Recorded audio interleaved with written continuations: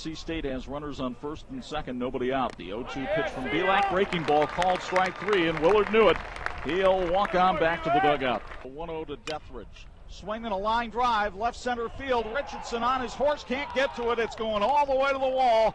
One run is in. They'll wave another runner home. Richards' throw to the plate too late. It's 2-0 North Carolina State.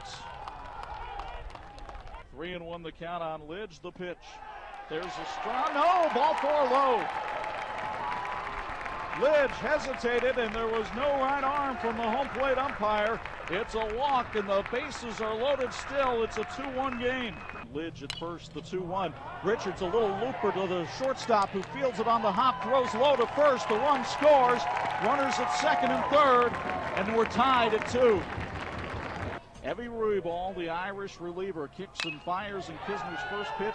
Line to center field right at Robert Yundall, who makes the grab. Tagging from third and scoring is Dethridge, and North Carolina State grabs a 3-2 lead. Got to think he's taken all the way right here. Ruibal pours a fastball in high, ball four. A bases loaded walk makes it 4-2 North Carolina State. Lidge with the lead off first, the 0-2 pitch, swinging a miss, strike three, and the ball game is all over. Batting .363 on the year. He hits a hard smash, fared on the first base line past a diving Katsoulis. Radlich had to look back at the outfield to see what happened. Now they're going to send him home. Here's the relay by Biggio. It's late.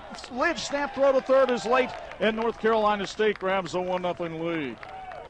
Here's Lane Richards, and he smacks one deep left field, way back. This one's going. It is gone. We're tied at 2. Richards with a 2-run homer into the top of the arborvitae along the left field wall. Now the left-hander delivers, and the 2-2 pitch lined in the left field, a base hit. 2 runs are going to score as Fiala delivers with 2 outs here in the second. It's 4-2 Notre Dame. Here comes the 1-2 pitch. Swinging a hot smash off the shortstop. It caroms into center field. Everybody moves up 90 feet, and it's 5-2 Notre Dame. The pitch, Yundall tried to bunt and he missed, and now they've got the runner picked off second, but the ball hit Bull in the helmet and caroms over the dugout off the netting, and Bull should be allowed to score and is. Gunther has not allowed a base runner yet, and he won't tonight. Strike 3 on the swing. Shepard goes down swinging, and you can mark it up. That's an Irish winner.